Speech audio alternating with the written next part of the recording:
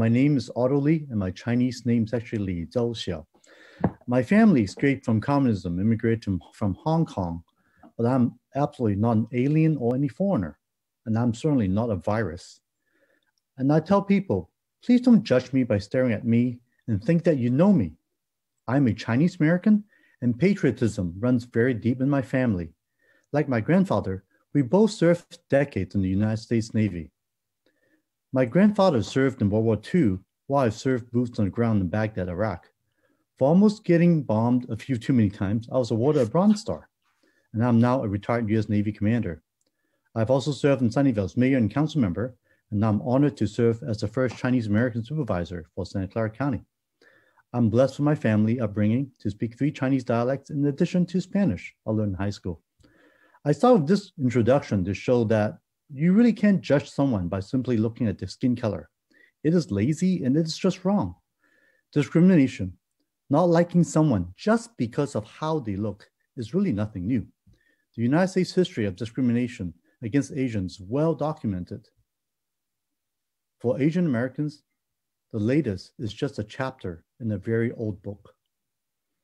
As early as 1871, 140 years ago, 19 Chinese migrant workers were massacred in Los Angeles, with 15 of them lynched. No one was jailed. Back in 1882, U.S. passed the Chinese Exclusion Act to ban all ethnic Chinese from entering the United States, and that lasted until 1943. But then, the year prior, 1942, after Pearl Harbor was attacked by the Japanese Empire, U.S. government forced over 100,000 Japanese Americans to internment camps, even though no Germans ever were interned. So let's be clear. America had every reason to be angry with the Japanese military government, but it had no right, and it's unconstitutional to send Americans of Japanese descent to concentration camps. And you certainly have every right to dislike North Korea dictatorship or the communist Chinese regime, but you certainly have no right to direct those hate to anyone in America that looks Asian.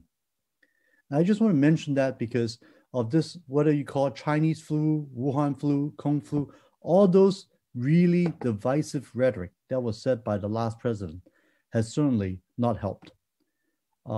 Shortly after those speeches, hate crimes have risen against Asian Americans with the stigma of being wrongly associated with the coronavirus.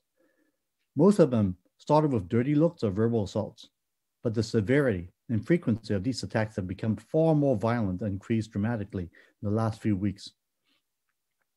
We at the county has certainly, like many places, passed unanimously these resolutions to condemn hate crimes against Asian Americans. But the next morning, a Filipino worker was sexually assaulted at a Dearborn Station tunnel with the man screaming these despicable words like F you Asian and all that stuff. So we clearly see that, passing resolutions is nice, but we need to take a lot of actions. We need actions. And so what we have also done from the county level is that we have passed another proposal where we're going to have other funding being put in for bystander training and also working closely with our law enforcement and our district attorney, I think our DA, Jeff Rosen, who is here today, to make sure that we take these issues very, very seriously. We have to understand it is not just Asian Americans being hurt. When hate against one group is really hate against all. And I think I'm so honored to say that the communities of white, African American, Latinx, Jewish, Muslims has all been standing together with us with so many rallies and marches to denounce these hate crimes. And we need to rise up and speak up, right? Last thing I want to mention is this thing about model minority myth.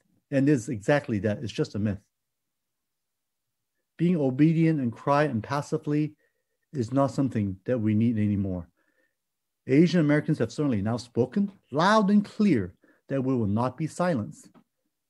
And just like the story of that Chinese grandmother in San Francisco that fought back her assailant, this is exactly what we need to do. And reminding people that screaming, swearing, spitting, slapping, shoving another person just because they look Asian is not freedom of speech. It's a hate crime against all of us. Therefore, I just want to say, discrimination, bigotry, xenophobia, those are not tolerated, accepted anywhere in Santa Clara County, not in California, not in America, and not ever. I just wanted to make sure these messages are loud and clear. And I would say thank you for being here today. Thank you for paying attention. This is really important issues because we have a lot of work ahead of us. Thank you.